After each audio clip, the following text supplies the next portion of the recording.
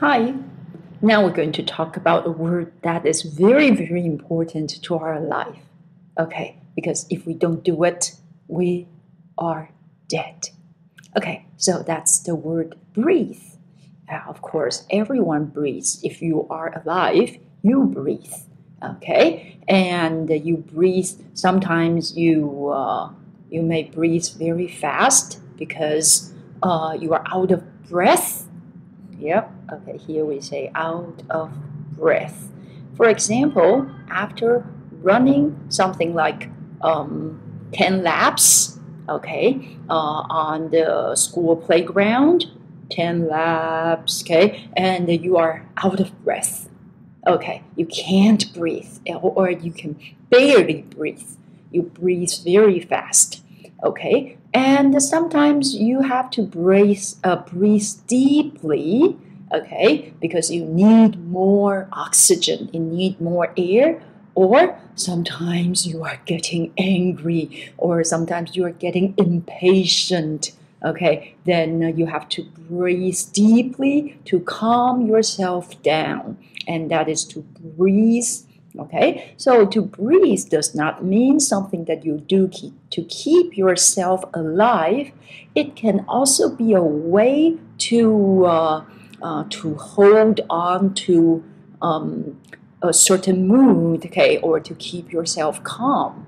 Okay, and I think that's pretty much about breathe. Okay, and of course you can inhale when you are breathing. Actually, okay, you inhale and you exhale. Okay, to inhale means okay, you take air in, and to exhale means you push the air out. Okay, so to inhale and to exhale. But basically, we just say to breathe.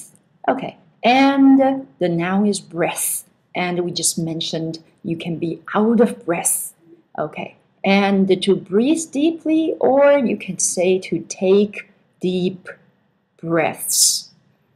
Well, when you are nervous, okay, or when you are impatient, when you are getting more and more furious, you say to yourself, well, I have to breathe deeply, I have to take deep breaths. Okay, and as you can see, this girl, she is enjoying maybe taking deep breaths, maybe she's breathing deeply to enjoy the weather and the nature. Okay, and here, this is something that people often say, just breathe, which means be calm. Don't get impatient, don't get angry, or don't get anxious. Because when you are very, very busy, okay, you are kind of overwhelmed, which means there are just too many things to do, okay? And you are overwhelmed by too many things, you are very busy, okay? And at this time, you have to tell yourself, don't panic, don't get anxious, don't get anxious, just breathe, calm down. That's important.